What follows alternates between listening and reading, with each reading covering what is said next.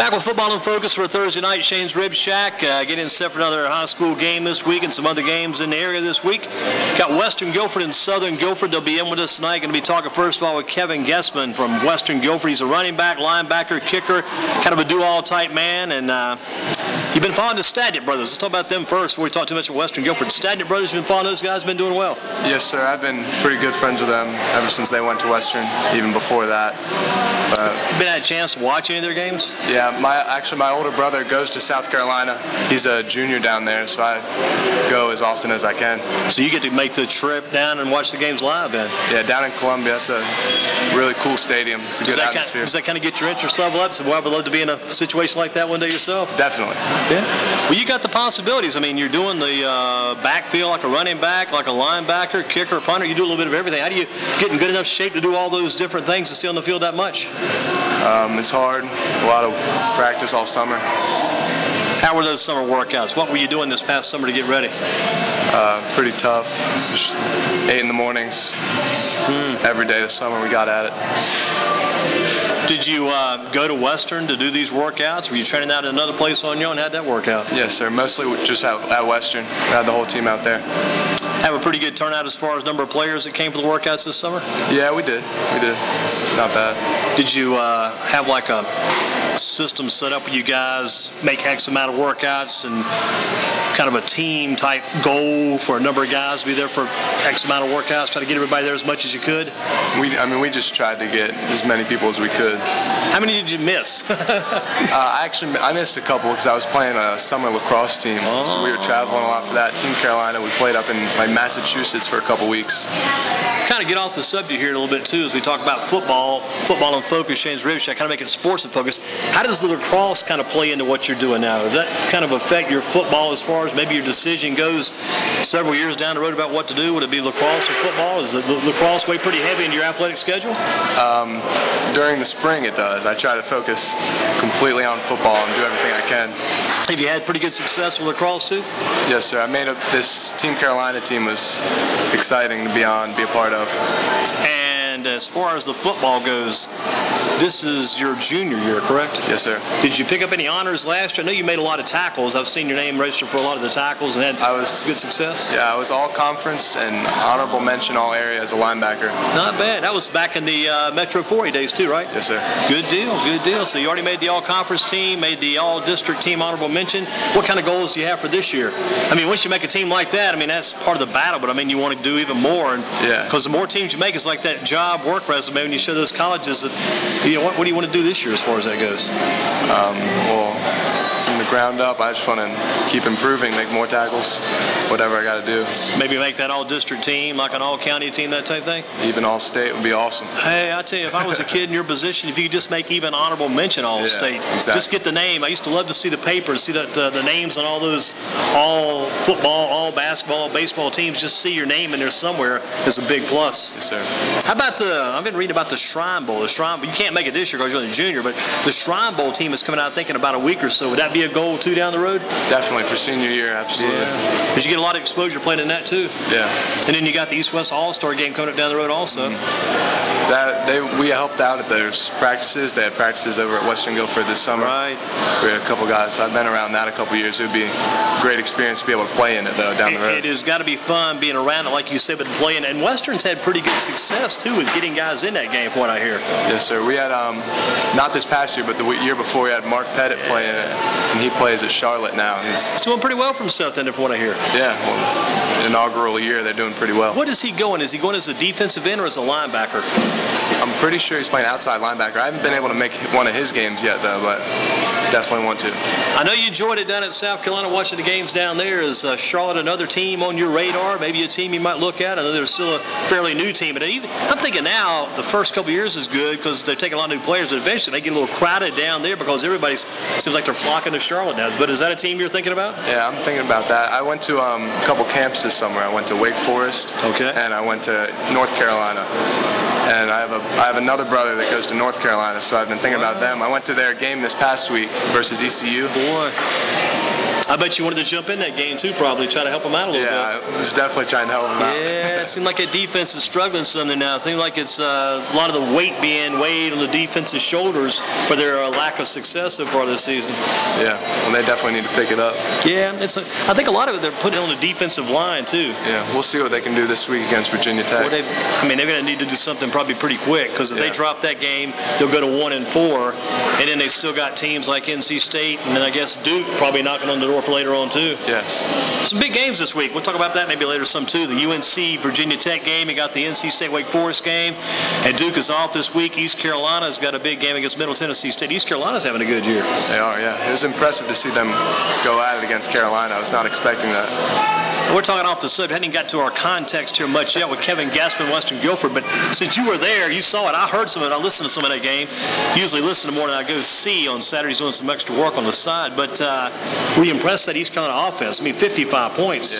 Yeah. East Carolina took it to them from the gate. First quarter, they just got up on them real early. UNC had really just no chance to get back in. All UNC could do, it seemed like to me, was just try to play catch-up all day long. And you get down by 25, maybe 21, 30 points. That's all you can do. You keep scoring like a baseball game. You get down, say, 10-4. You can add on some runs. You're just not going to get back in the game. Yeah, it's tough. We've been in that situation a couple times this season. Yes, you have. Yeah. You were kind of in that situation. Let me get to that, because you keep bringing up. I'm going to give you the question that you asked me about these. We'll talk about this. We're talking Kevin Gehsman, Western Guilford. A good situation about that, just out of my memory, would be the Southwest Guilford game. Talking about getting behind and kept coming back, but not enough. We've had a problem. That final was 49-42, right? Yeah, we ended up losing by 1 touchdown. Yeah. We could just have a problem getting down early, but we're trying to turn that around. I think we got down like 21-0 that game. Wow. Went into halftime, it was like 21-7 or something. Mm-hmm. We came back out, maybe 28-7. We came back out and finally got things pulled together. Got down, got it back to 1 touchdown. Do you think it's the halftime talks, or is it mainly just the fact the team begins to get focused and finally, are you guys late starters, you think? Takes you a while to get going? Definitely late starters, but we need to change that if we're going to have some success in conference. Right, because now's the time, because you won, I think you did win 1 conference game, right? No, we've only had that one was conference game. Southern Reynolds game. Yeah, you scored huge that game. That was the game where you guys had all those frustrations bottled up and said it's time to put some points on the board. Exactly. Then you came back the next week, I think. That was last week, right? Yeah, we played Ledford, and again, they got on us early. They scored a touchdown on their first offensive play of the game. So we were down 14-0 in the first quarter. So you did the same thing again last week, got down. Yeah, but then we took it right back at them, and into halftime was 21-14. We were winning. You were up. Yeah. We came back in the second half and didn't score a point, and got beat 28-21. That's kind of opposite of what you guys have been doing too, in some ways. Wow. We have, I think, just yet to put an entire game together. We've seen glimpses of how good we really can be. We have a ton of skill, but you've got some talent. You got Tevin Evans, you got Brian Gehsman, you got Kevin Gehsman, Kevin and Tevin. You got the Bovion kid, the running back. He does a good job for you. Yeah, Rashad is a great running back. We also have Jamal, his older brother, is a senior. He plays middle linebacker with me. He's pretty good too. And you got the Keenan Stevens receiver. He's a good receiver for you guys. Keenan's real tall. He's a great target. He is. For Tevin over here, he's good. Yeah. Now, what's your role in the offense? We know you're playing linebacker on defense, right? Yes, sir. Inside or outside? Inside linebacker. Inside, so you get right in the thick of all the meat where the happening is on defense. What's your offensive role? I play a slot receiver, but our formations, when we move around a little bit, I end up in the backfield. I end up at some tight end. Yeah. Coach Causey called that maybe either an H-back, Y-back, X-back, something like that. Well, I pretty much switch between all 3 of them. XYZ then. Gotcha. Kevin Gehsman with us, and we'll get back to our context here. We've had some good conversation with Kevin already. Shane's Rib Shack on a Thursday night. What do you expect out of Southern Guilford? Let's get down to, we talked about everything but so far your opponent. What about Southern Guilford for Friday? Well, I've been watching as much as I can on them. Seems we got number 25, Reggie, which is He's going to be a good player. Try to stop him. See what we can do from there. Tries to do so much. It's sometimes like Southern Guilford's reached the stage of their season, the way things have gone for them, they have to use Reggie so much in so many different situations. Sometimes I've heard fans watching a game, they almost want to jump in the game and try to jump in and try to stop him too. He's sometimes that effective. Yeah. Well, I mean, our whole defense pretty much can't focus on him anymore. Yeah. Make somebody else show up tomorrow night. 11 men to the ball, and the ball is in the hands of number 25. Exactly. I think last week they scored 1 touchdown against North Forsyth, got beat 9-7. They're feeling some of the same woes you guys are. Yeah. Lose those tight, close games. 1 touchdown, and Reggie, I think in that one, out of all the crazy things, if I read that box score, he threw the touchdown pass. Out of craziness. I wouldn't doubt it. Seems like he's doing it all for them. And the kid's only a junior.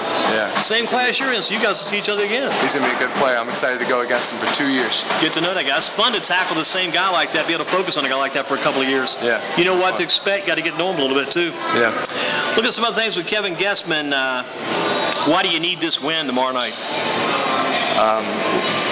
Taking it into conference. We started conference last week. Went in 1-4. Wanted to see what we can do.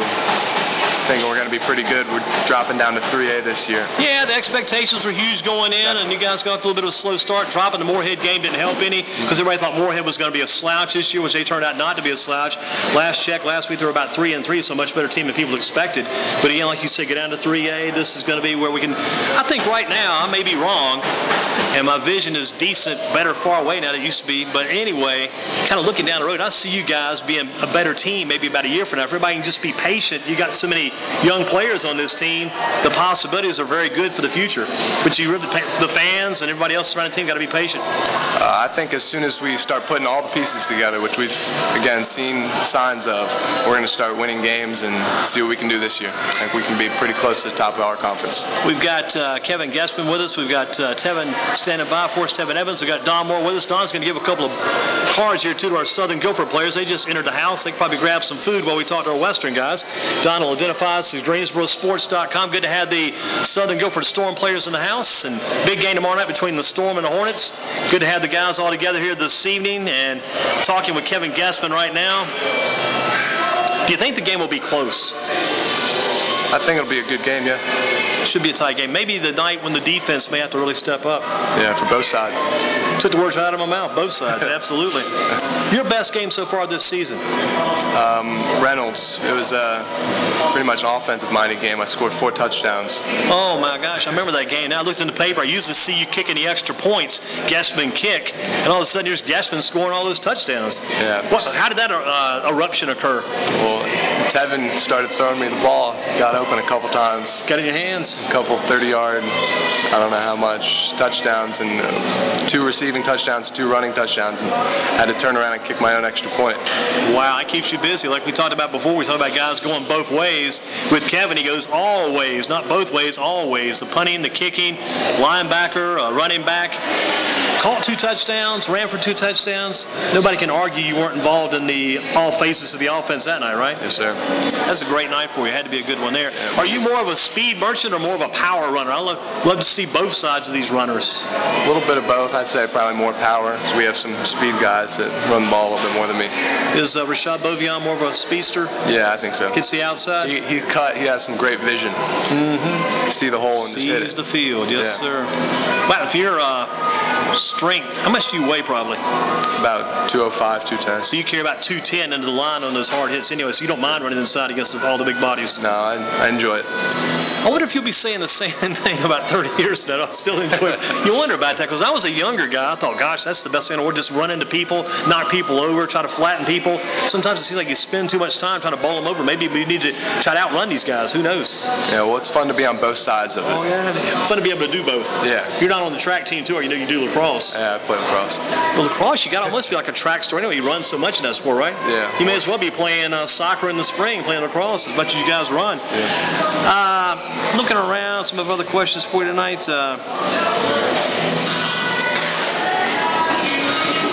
The field at Western Guilford, let me ask you this question. You may not know anything about this. They're naming the field tomorrow night the Joe Robinson Field. Have you heard about the ceremony for that? Anything about that? Hey, did you ever heard of Joe Robinson? Not too much about it. He's the guy that died. You did. You got a year ago, yeah. Not bad. Good. I like people that did their research, keep up with current events. So you remember Coach Robinson passing away. He was a history teacher, football coach there for a while. So you remember a little bit about Coach Robinson. A little bit, yes. You ever hear the name Doug Henderson? Yeah. So you familiar with that? Coach Causey's head coach. Yeah. Coach Causey let you guys know that a few times, huh? Yeah. Yes. A couple personal stories. Yeah. Coach Causey probably does it the Coach Henderson way too, I would think. He said he's trying not to be quite as aggressive as old Coach Henderson. Mm-hmm. Wow. What about Coach Charlie Griffin? Remember that name? No, he was sure. The one that followed up after Coach Henderson. I think Charlie Griffin coached Anthony Saunders. You may have heard of Anthony Saunders. Heard his I think name. He's got like the school record most rushing yards in a career. All those played in North Carolina. But you're kind of familiar. Anyway, you got a little bit of insight about that for tomorrow night. What have you learned from Coach Causey? What's Coach Causey taught you? A ton. He's just a great guy all around. Good character. He holds all the players to the same. But he played linebacker when he went to Western, so it's just awesome to follow in his footsteps. And he went on to play college at Carolina, so he's just got a great. I guess he holds you guys to a certain standard. To expectations from him are pretty strong, I would think. Yeah, definitely. Kevin Gehsman with us from Western Guilford. Big game tomorrow against Southern Guilford. And who's your top rival these days? I want to leave that question out. I mean, you've had teams over the years that were like, man, I love to play these guys. I'd like to play these guys 10 weeks out of the year. Who's the top rival these days? Well, it's always been Northwest. That's what I was going to say, yeah, Northwest. We need to get that game a little better. Yeah, been too tough lately against them? I think we've lost to them the last few years. We need to turn it around. Already lost to them earlier this year. Next year. Can you develop some kind of new rivalries in this new conference, you think? Maybe this conference, yeah. We'll see how this year pans out. Southern might be good rival with those guys. It should be fun. A lot of history between those two teams going back in the 60s and 70s. Most of the people at Western Guilford are probably already gone on that were involved in any of those days back then. There may be some old timers around, but that back in the day, you had Southern Guilford, Western Guilford. Those was like the game of the year many moons ago. What about these teams? Dudley, Southeast, Eastern Guilford. Which one goes unbeaten among those? That's only 3 unbeaten left in Guilford County. Now you got Dudley, Southeast, Eastern Guilford. I think Dudley's a good team. We played them last year. I would like to play all 3 of those teams. We had all 3 on the schedule last year. Don't play either of them this year. Wow, that's interesting. Eastern, though, is a big surprise for me because they weren't that good last year. We played them, but now with their new coach and some good players, it's exciting for them. With the Dudley matchup, I think we did broadcast your game, I guess, the past 4 or 5 years maybe with Dudley. Always, if I'm a Western player, I want to play Dudley. I want to play the better teams. The teams that these guys are supposed to be tough. We're supposed to be intimidating. Who cares? Let's go play these guys. It was definitely exciting. Oh, a lot of fun. Last year we played them on their homecoming with a huge crowd and ended up losing in the 4th quarter. It had to be a great experience there. It was a heck of a game. Yeah, that was a close game. Remember that last year because you guys were not expected to do a lot against them. You went in there and took them to the max. Yeah, we were up the whole game and they ended up throwing a touchdown at the very end, literally last minute. You know, Western's had some offense like that the past couple of years on occasions where they could put some points on the board. And I remember that game. It's coming back even more now. That game was crazy because you guys did have that lead. I'm thinking it's like a mental return now. Watching that game back in the back of my mind at Dudley last year, that game keeps coming back because you guys were scoring. What in the world's going on here? And then Dudley finally got back in it. Unreal. Great stuff. Yeah, we're just trying to get our offense together and play an entire game the way we can. Everybody on our team knows we can. It's the old saying, some of the coaches say you want to get the offense and the defense to meet and both play good on the same night. Exactly. What about this Northern Guilford forfeit loss? They had the rule, should they have the forfeit for a team playing too many JV players? Should it be a forfeit or be a fine? Just an opinion question. You and I can't determine the outcome. This has already been determined. They've already suffered the loss. What do you think about something like that? Probably a little bit of both, I would say, but I'm just happy their streak is over. Okay, got the honest opinion out of Kevin Gehsman. He's glad to see the streak go down. I would like to play him. Like to play them get again him on the too. schedule this year and meet him in the playoffs. Boy, hey, it could happen too because you look at it. 3A now, they're 3A. Maybe you guys going to run, do well, make the playoffs. Yeah, in the same division. Slip you in there, 3 double, because you guys got to be 3 AA coming out of 4A. You still got to be 3 AA, I would think. I would think so, yeah. That'd be a neat little matchup. Thinking about that. Last year they played Southern Guilford. I think about the 3rd or 4th round. Yeah. Southern scored first and Southern scored last, but TJ Logan scored a lot in between. Yeah, they were on a tear. Nothing was stopping them. What's your favorite college team?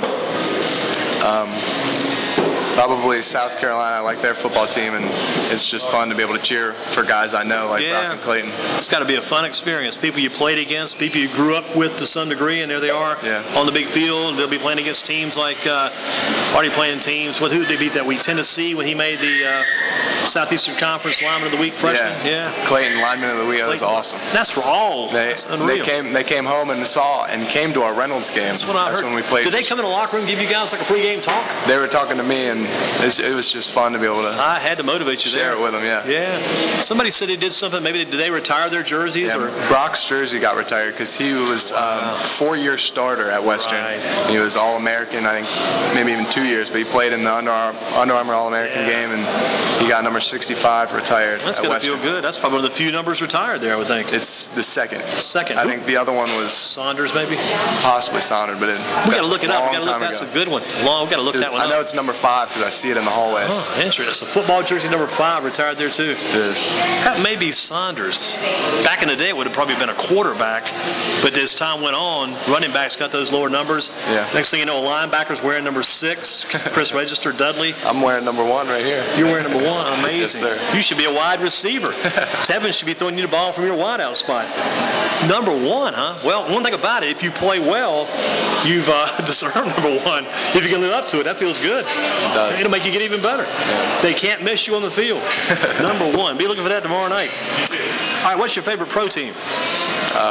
Carolina Panthers. We need to see them doing a little better, though. Hopefully this year they'll pick it up. You know, they definitely should have beaten game 1 against Seattle, 12-7 loss. If D'Angelo Williams doesn't drop that ball, I think they win the game. Yeah, they've done way too many of just throwing games away in the fourth quarter. Had that Buffalo game wrapped up, then they went on and proved there was no doubt against the Giants. What about this guy, since you like the Panthers? Have you watched this guy, Greg Hardy, any? Number 76? Not too much. Kind of a wild. Who's your favorite guys on there? The linebackers?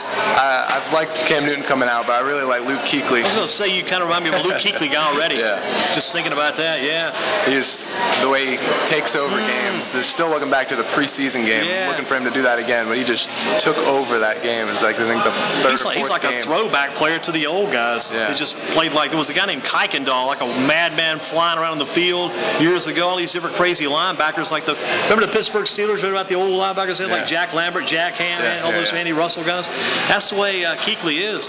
Fun to watch. He is definitely fun to watch. I just hope he doesn't get hurt, you know? Exactly. Hope he never goes in making tackles with his head down. That was where because he loves to stick that head in there. Perfect form tackle on neck, almost pinched back. Getting the ball out, Yeah, and they're going for the... To think it's only his second year in the league, I want to see how he ends up in a couple years. He's going to be the money he is going to be worth as far as his value goes. If he ever decides he wants to leave the Carolina Panthers, he can just write his ticket. Exactly. Amazing.